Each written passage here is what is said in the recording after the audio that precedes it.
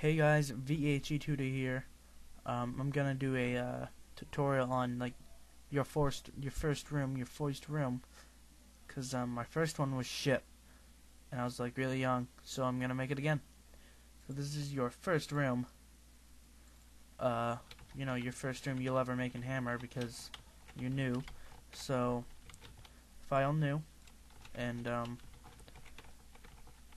what we're gonna do is we're gonna find our texture. I think I'm just gonna jump right into this. So type FLR for floor, and choose a floor texture. It doesn't matter. And then when you click in the 3D view here, you can hit Z, and then you can float around in 3D view. And then we'll take the block tool here. We want to be on grid 8. You'll start off at 64. So you can you can press the left and right brackets on your keyboard, or you can press these two buttons up here, and they will increase grid size.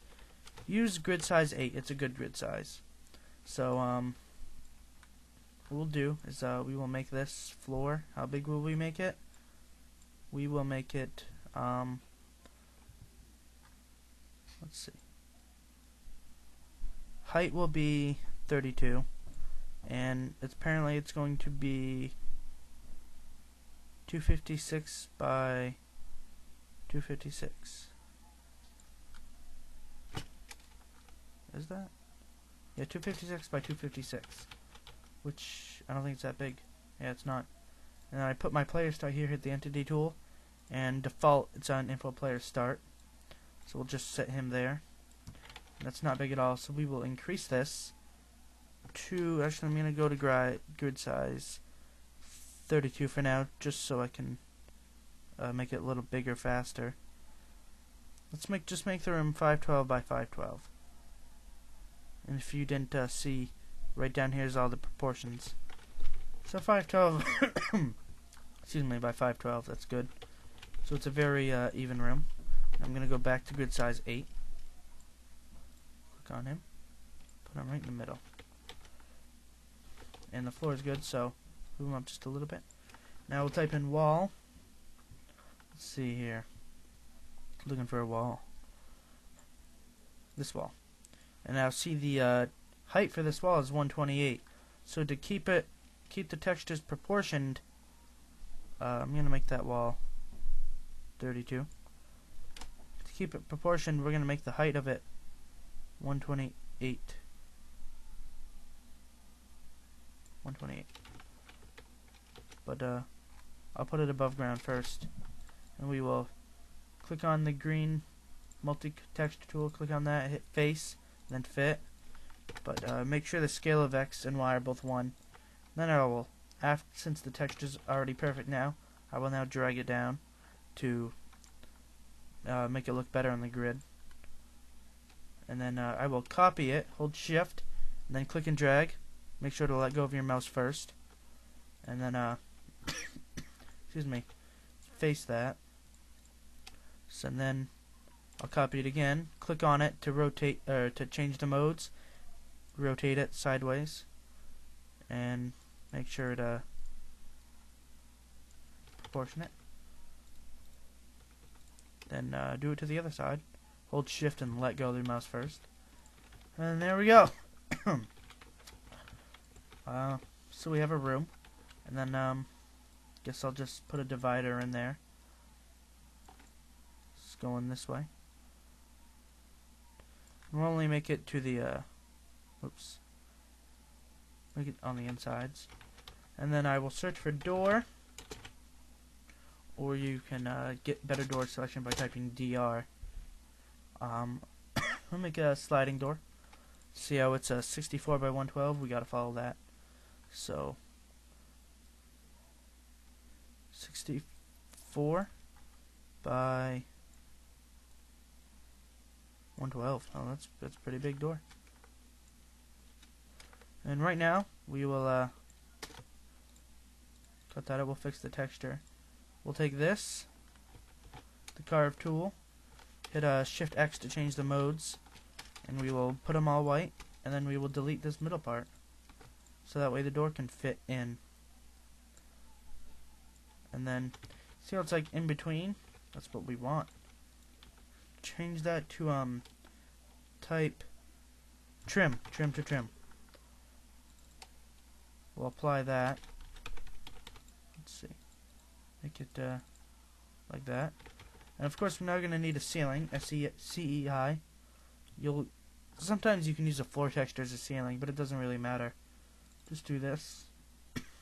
Actually, just copy the floor and put it on top. That works too.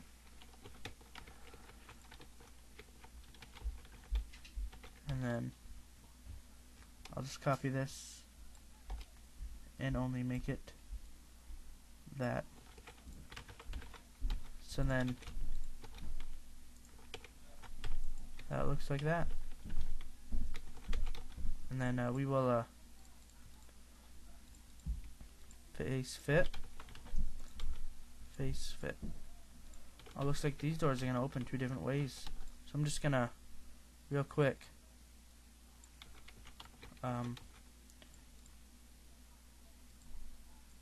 world fit. Now they're both going to open one way.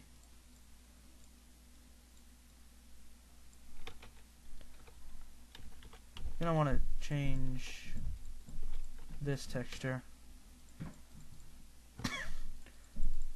Actually, I'm going to make the door a little thinner. So I'm going to reduce one grid size so I can put it in the middle. And then, that looks good. So then Control T to do a title world. Then you're going to do func door. Sorry, no name. And here's the yaw. This is the direction the door is going to move in. So we're going to make it move up. Let's actually to the left, so 90 degrees. Lip, make it 3, that's how far the door sticks out. How long before it closes? 4 is good. Move sound. Pneumatic, sliding, and just do a clang with brake. I don't know, I'm not familiar or 100% sure on what each of the sounds are. And then speed, 100, that's fine. Then for light, +0, because a lot of people like to use the light entity, but sometimes it's, well, all the time it's better to use lights that, or textures that automatically emit light from the lights.rad, which is a text file, or yeah, you can open it with a texture view or WordPad or Notepad. And it's just a list of textures, and it makes them give off light. So it, like in the lights.rad, I'm not good at explaining things. In the lights.rad, it lists each texture that will give off light, and you can add and change stuff. So I will use this one, +050's light 2, +0, 16 by 64, so 16 by 64. And then, still on grid 4 here, make it thin, fake, and then I'll search metal, just for a siding on it, apply. So, gonna right click after that's selected to change all of them, and then I'm gonna put it in the other room.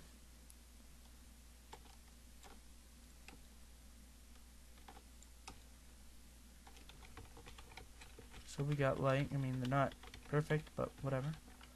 So, what do we got? We got a player, our lights. And if you want, you can use a light entity, but that's only in needed situations. The light doesn't automatically give off. We got a door. I think that's it. So player, rooms, and door. Save as door tutorial. Door tutorial. Now I'm going to run it. I had a little problem. Don't need to worry about it though. And that's our map. Show you what it looks like in game.